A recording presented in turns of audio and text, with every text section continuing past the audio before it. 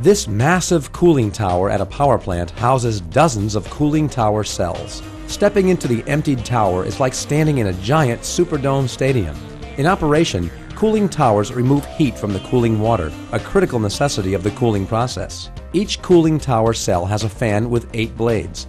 The leading edges and trailing edges of the blades suffer erosion in as little as 7 months. Erosion of the fan causes imbalance and decreases the efficiency of the unit.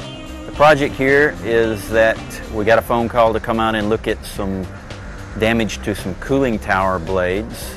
There's an outage going on, all the units were down. We came out, we inspected and found erosion on the fiberglass blades in several of the towers. So the question was presented to us, do we have a repair that would reclaim this erosion on the ends of these blades? And because this is a repair we've done many times with the use of Belzona, we went through and showed them a procedure that we'd had written and how it was done. That's what brought us here today. The Belzona repair is very easy to accomplish. In addition to long-term protection, the key advantage is that no disassembly is required. The repair is done in place. For less than $100 in materials, the fan blade is rebuilt and protected with increased efficiency. The Belzona polymeric solution utilizes a metallic ceramic composite with outstanding abrasion resistance.